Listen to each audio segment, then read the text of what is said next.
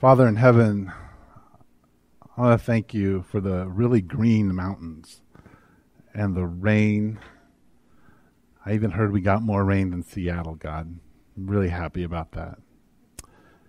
Jesus, thank you for giving us this beautiful space, for giving us air conditioning, for giving us friends. We want to announce that this space is your space. And we want to confess that some of us are here and we don't want to be here. But we're here. Some of us are afraid and anxious and trying to hang on to our sanity. Some of us are feeling really good and are really excited about what you're doing. We're all over the map, but we ask that you would honor that we're here. Holy Spirit, we ask that as the words are spoken, and as we eat together, and as we sing, that you would give us courage to believe what's true, and to cast out what is false. That you would give us the grace to listen beneath the words of what people are saying, and not always take them at face value, but really try to hear what you're saying to us. We ask this in your holy name, Jesus. Amen.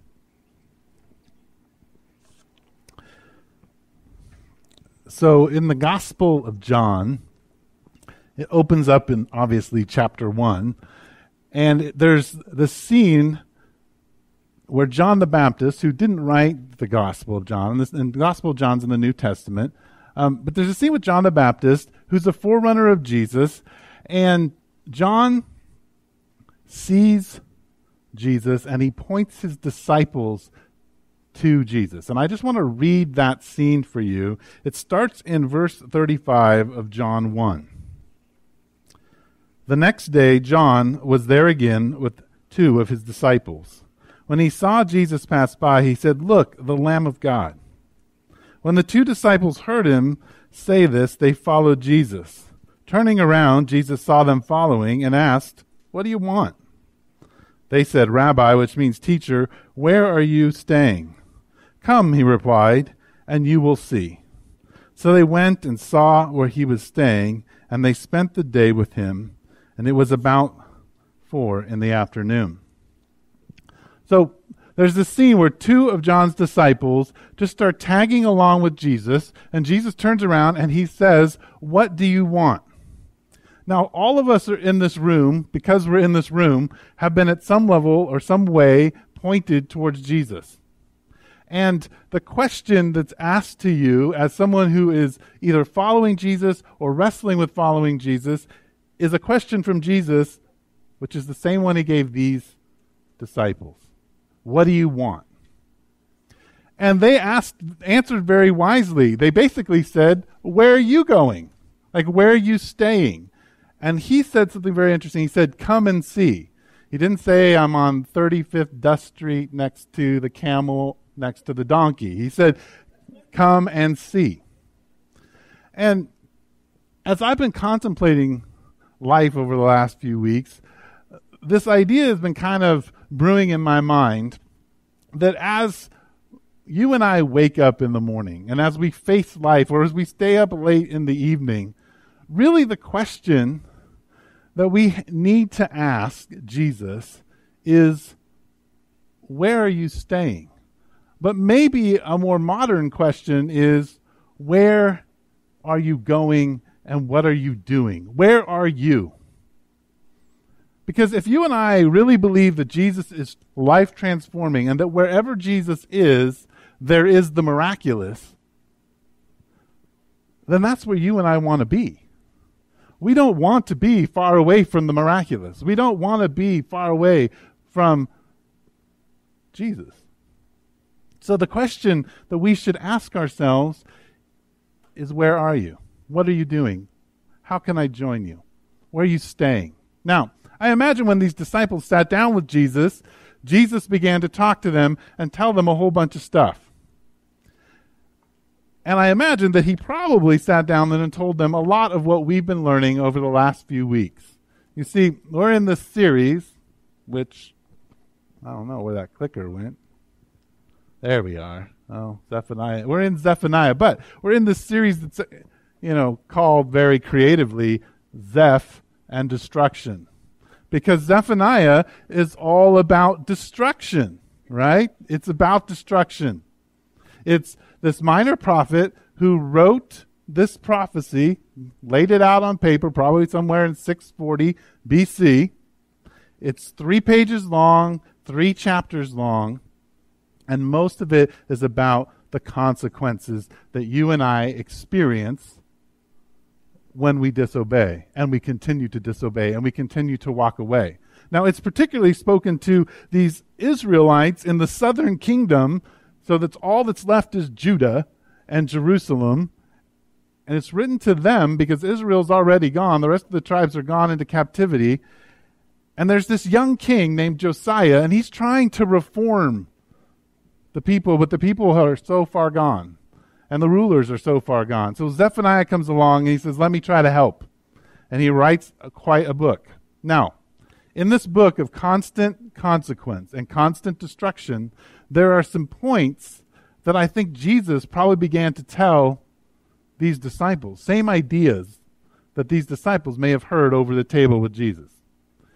The first thing in chapter 1 was this whole list of destruction. But in the middle of this destruction, every commentator I read says that in verse 7, basically God says, shh, be quiet. Because you can feel as you read chapter 1 that it's rising in you to say, wait, no, not me. Wait, no, not us. We're not doing that. And really the invitation of chapter 1 is just to be quiet and to feel the weight of the consequences of the community's sin and your own sin. To just feel it, which is something that we probably don't take a lot of time to do. Right? The second chapter emphasizes, in the midst of all of the destruction, that the key to deliverance is for us as a community to gather and seek God, to gather and seek humility, and to gather and seek righteousness.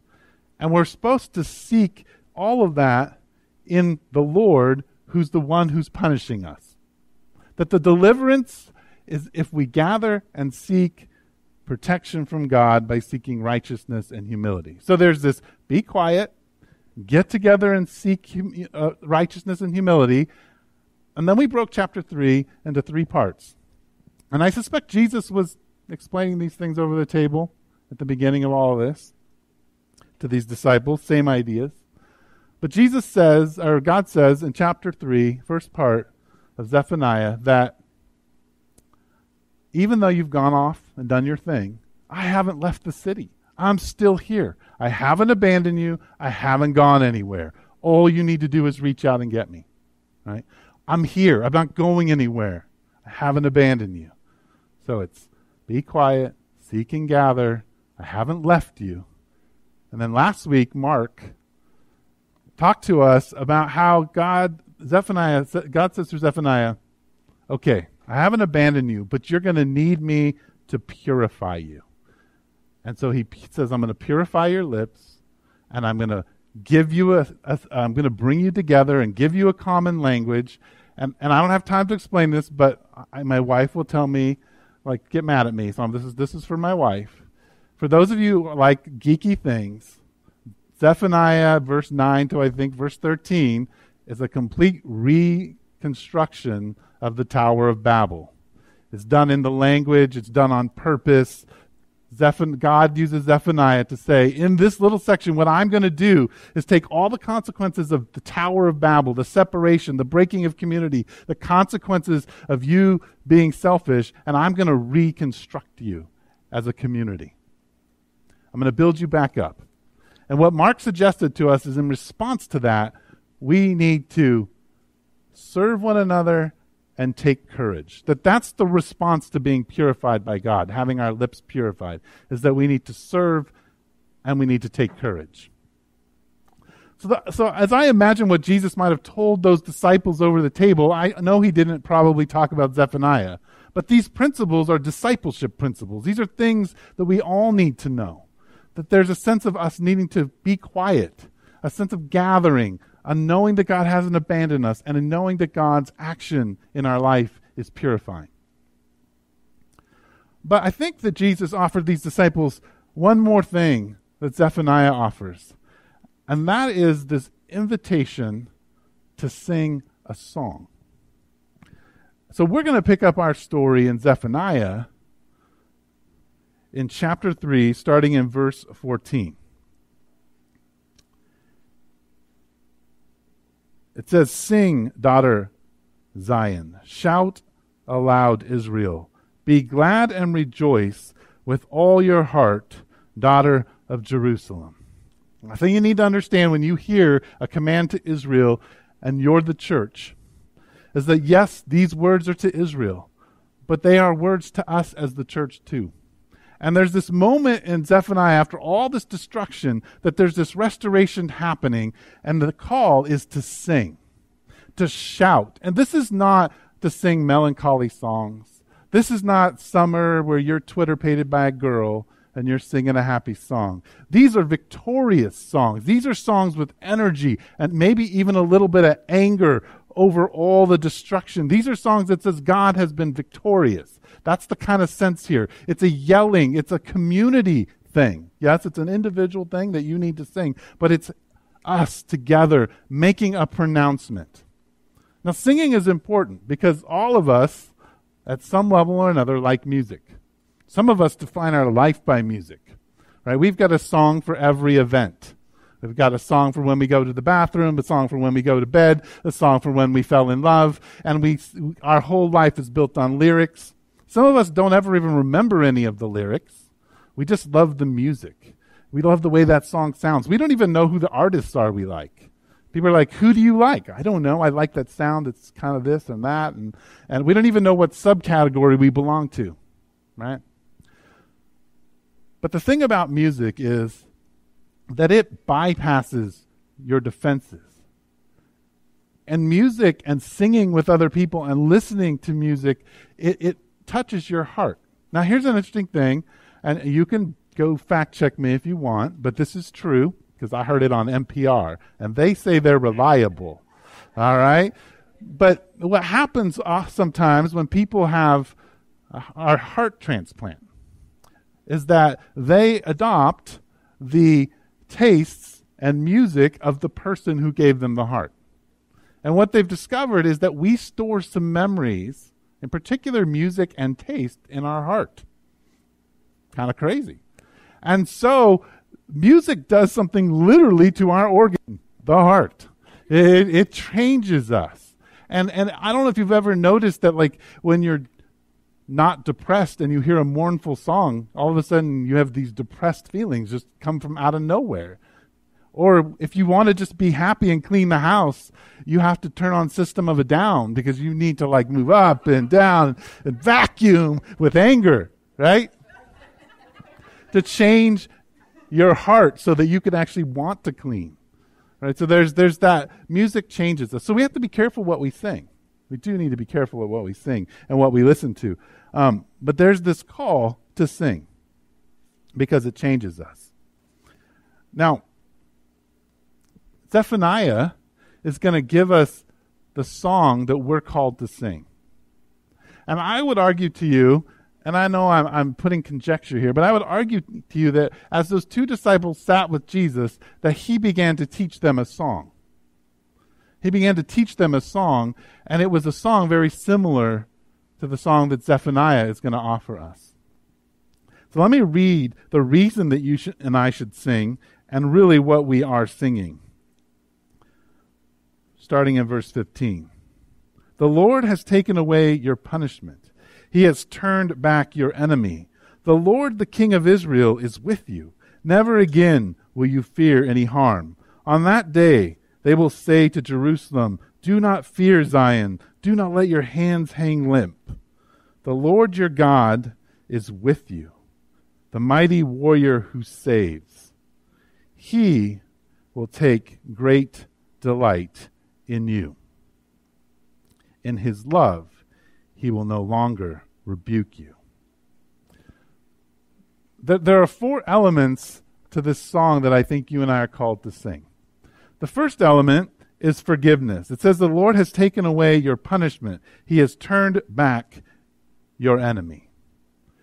The song that Jesus invites us to sing, the song that God is inviting Israel to sing, is a song of forgiveness.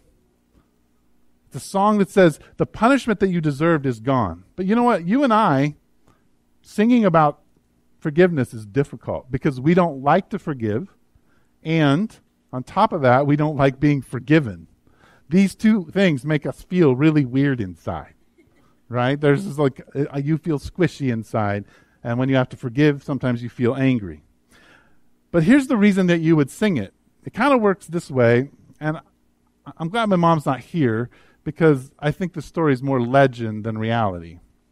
But I'm pretty sure, I know this part is true, that before I would go, my brothers and I would go have dinner at somebody's house. She would always prep us. Because guess what? If you didn't know this, little kids are picky, right?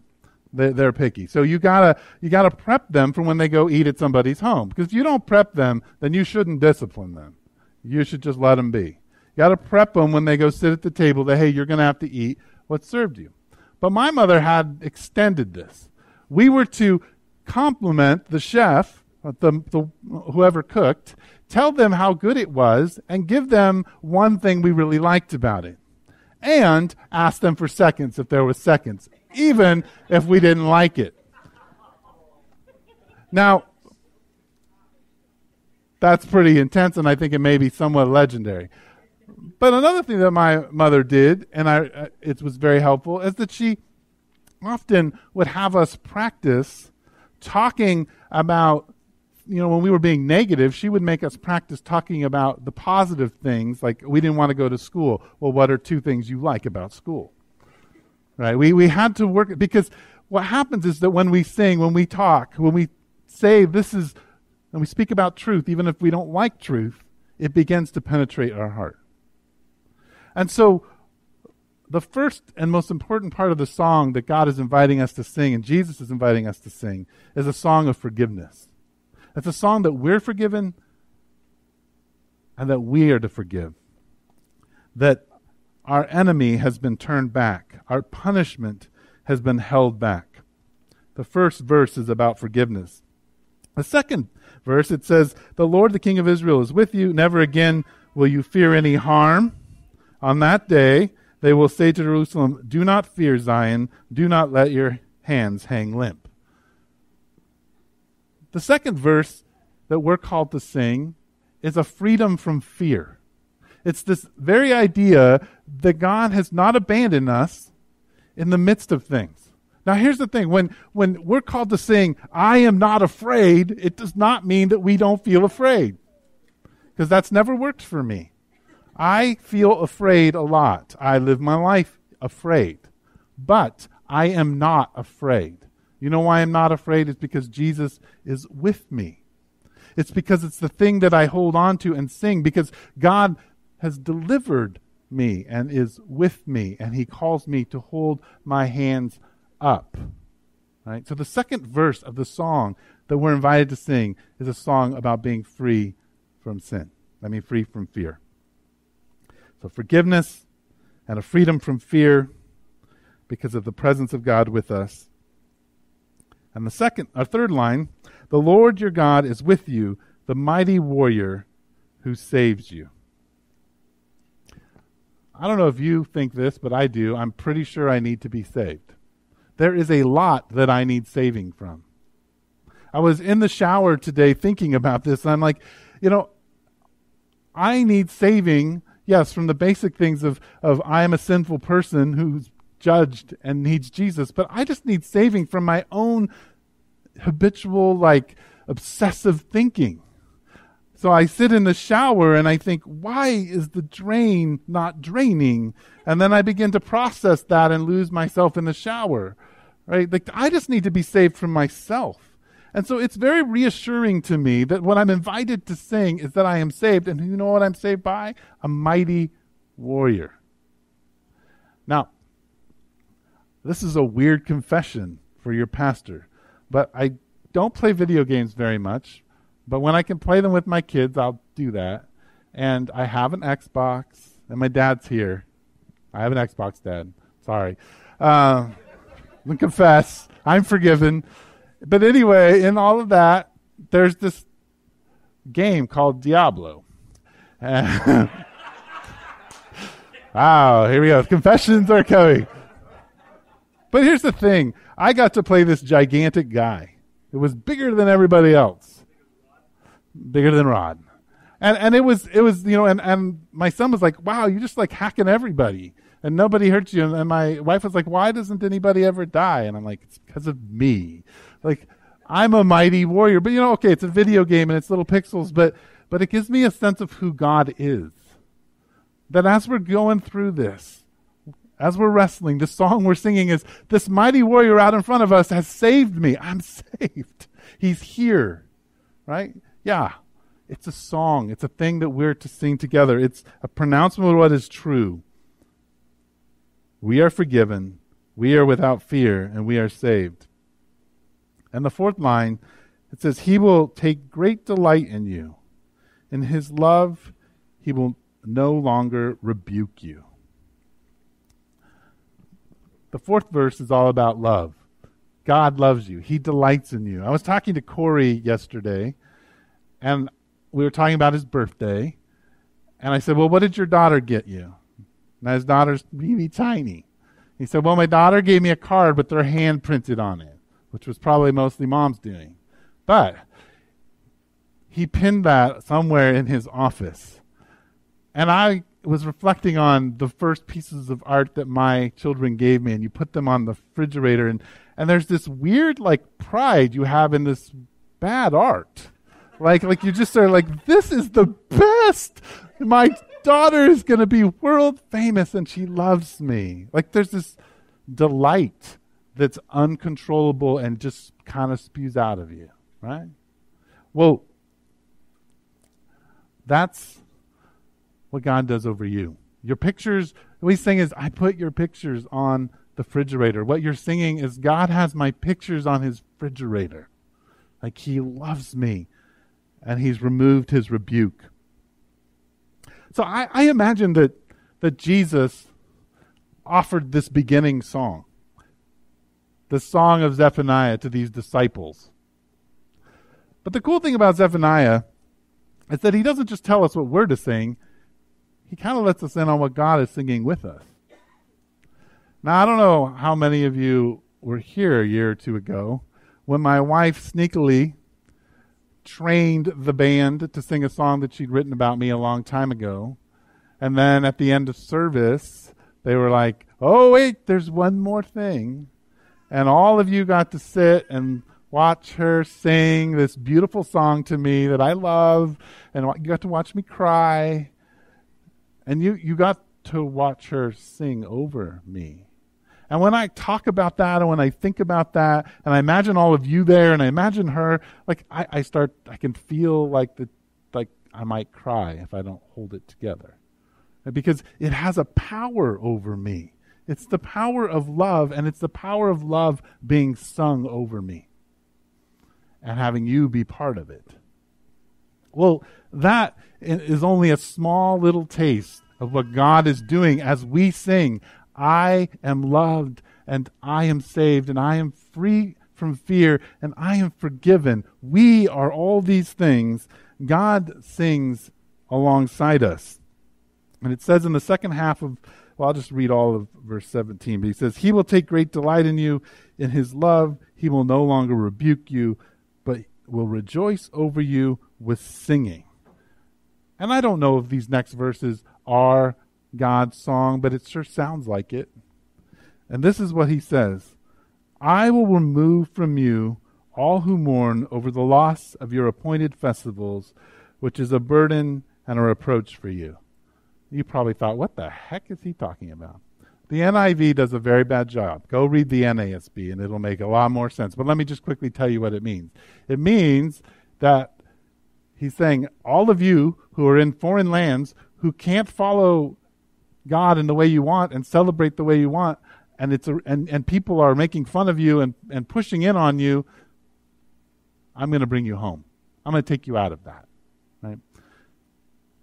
Verse 19, he says, at that time I will deal with all who oppressed you. I will rescue the lame. I will gather the exiles. I will give them praise and honor in every land where they have suffered shame. At that time I will gather you. At that time I will bring you home. I will give you honor and praise. Among all peoples of the earth will I restore your fortunes before your very eyes, says the Lord. Now, I would suggest to you that you go home and you read this in a whole bunch of different translations. And you let it just kind of soak in what God is singing over you. I'm not going to break it all down. I just want you to hear two things. Number one, that God says, I am going to bring you home. That this song is a song of hope and a song of the future. So as we sing, we as a people are loved and forgiven and saved and not afraid. God is singing, and I will bring you home, and I will lift you up, and I will bring you home, and I will lift you up, and I will restore you. The song that God sings over us is a song of hope. And the song that we're given to sing about God and what He has done in our life is a song of hope. And I think that all of life is basically one of two songs. And I think that Jesus, when He was sitting with those disciples, probably laid it out and said, you have two choices. You can come follow me and sing a song of hope and of grace and have that sung over you, or you can sing a song of bitterness and resentment. Right? A song of bitterness and resentment. Now, I think that all of us, from the moment we get up in the morning, face these things. We face it in our spouses, in our children, in our workmates, in ourselves, this opportunity to sing a song of ambivalence and bitterness and anger and anguish, or a song of grace and a song of hope. Right? We have this choice over and over again. Now, I know actually, though, that this is not easy. Let me flip the slide there. I should have read that. And so I don't do a lot of movie clips, but I do, when I'm going to do one, it's going to be The Matrix. Okay, you all know this because I've been around. I think I've used like 2 other movies. Yeah, Star Wars or The Matrix. Okay, so we may have some technical difficulties with this, but let me prep the clip for you. For those of you who haven't seen The Matrix, it's about this guy named Neo. And the scene that we're going to look at is he's been pursued by some people, and they're going to give him a choice. And that choice is to either go into this really unknown reality or to go back to where he was and forget everything. So go ahead and we'll see if this actually works. We're streaming live from YouTube.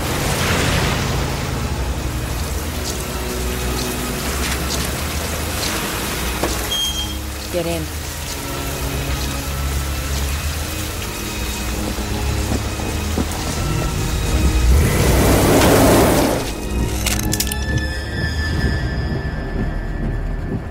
What the hell is this? It's necessary, Neo. For our protection. From what? From you. Take off your shirt. What? Stop the car.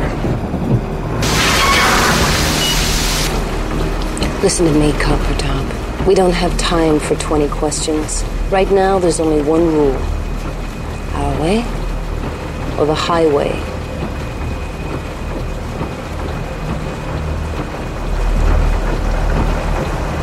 Fine. Please, Neo. You have to trust me. Why? Because you have been down there, Neo. You know that road. You know exactly where it ends. And I know that's not where you want to be.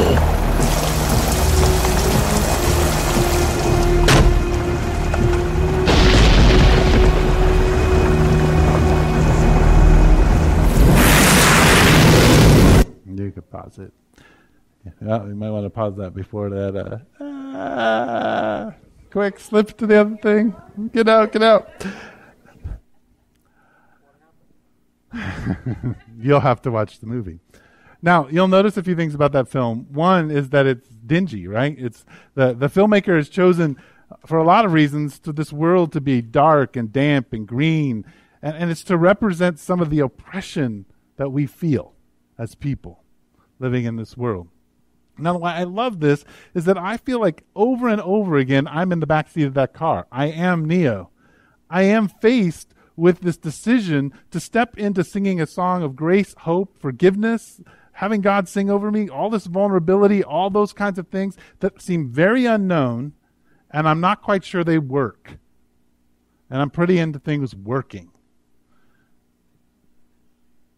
But that door opening is one of the most powerful scenes. She says, you've been down that road. I've been down the road of anger and resentment and fear. It's a terrifying road. But it's the decision that we have. We have it all the time. It's not just once to choose Jesus or not. It's the way we're going to interact with people, the way we're going to care, the way we're going to love, the way we're going to deal with life. But I understand that it's difficult. And I think that's the invitation that we have, is to sing this song. Now, as I said, it's not easy, but I would like to say that this song actually begins, the invitation doesn't begin in chapter 1 of John. It's just, I think Jesus told these two disciples, here's the song. This is what it's going to be like. The song actually begins at the foot of the cross. And Jesus is on the cross. And in that scene with Jesus on the cross, he looks down, in the Gospel of John tells us that he looks down at his mom, who's looking at the tortured body of her son. And he looks at the disciple John and he says, John, she's now yours. She's your mom. That all of the gospel accounts tell us of how he was mocked and told to come down. But Matthew lets us in on the first chord of the Song of Hope. And it's minor, not major. Let me read it to you. In Matthew 27, I believe verse 45, it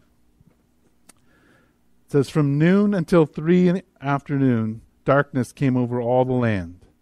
About 3 in the afternoon, Jesus cried out in a loud voice, Eli, Eli, lama sabachthani, which means, my God, why have you forsaken me?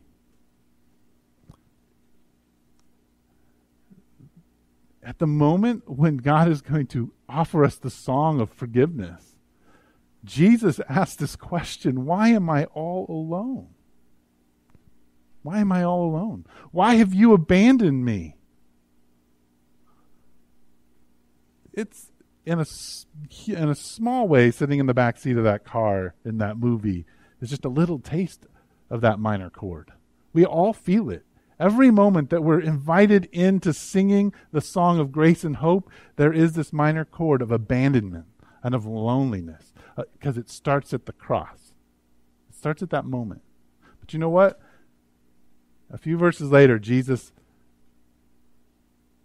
he forgives them and he says, it's finished. And he dies. Right? And we get this opportunity to sing the song. And yes, he raises from the dead, and the song becomes a powerful song of light. But tonight, we've finished Zephaniah. And what I want you to get a taste of is that even though there's all of this judgment and all of this, consequence for our sin, Zephaniah still has hope.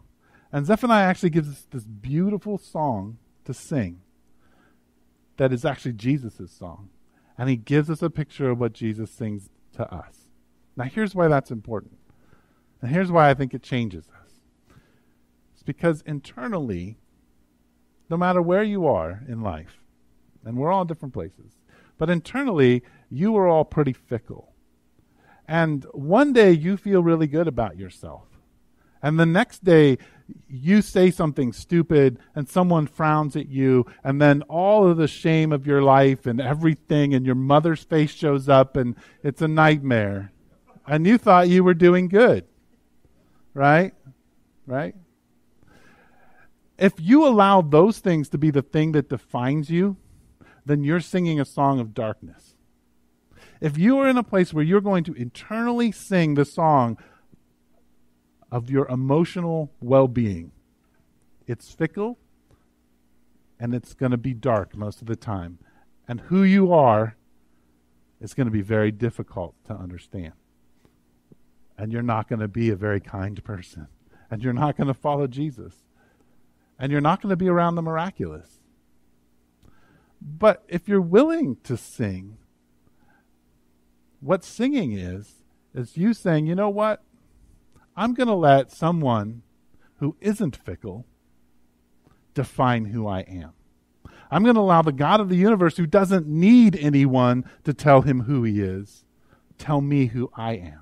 Because the only way that we can know who we are is by being told by the God of the universe who we are. And so my invitation to you tonight is to begin to sing the song of forgiveness, to sing the song of freedom from fear and salvation and love. And I want you to hear the chorus in the back of your head of God saying, I will bring you home. But don't forget that it isn't just easy. It starts with a minor chord. And then it bursts into the major. It shifts keys. So I think that's what Zephaniah is inviting us into. Tonight we're not going to have a lot of time to respond to me. So I'm just going to spend a little bit of time praying. Then we're going to take communion and sing together and eat. And you can kind of continue this conversation. So let's pray.